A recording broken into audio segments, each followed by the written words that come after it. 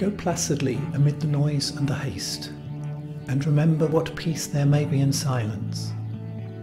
As far as possible, without surrender, be on good terms with all persons. Speak your truth quietly and clearly, and listen to others. Even to the dull and the ignorant, they too have their story. Avoid loud and aggressive persons, they are vexatious to the spirit.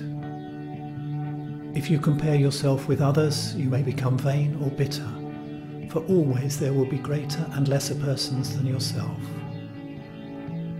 Enjoy your achievements as well as your plans. Keep interested in your own career, however humble. It is a real possession in the changing fortunes of time. Exercise caution in your business affairs, for the world is full of trickery. But let this not blind you to what virtue there is.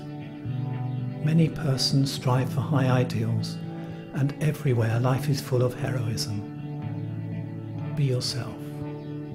Especially do not feign affection.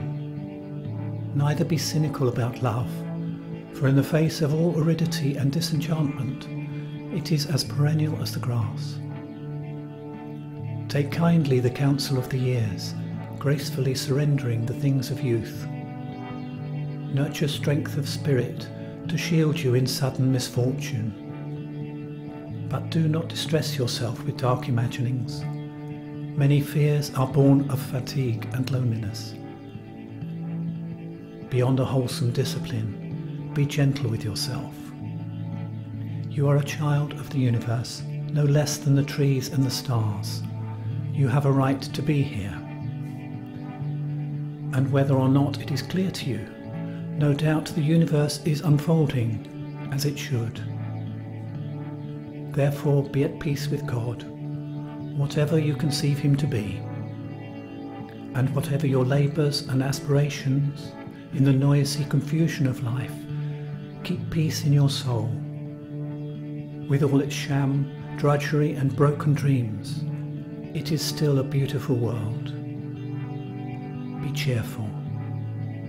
Strive to be happy.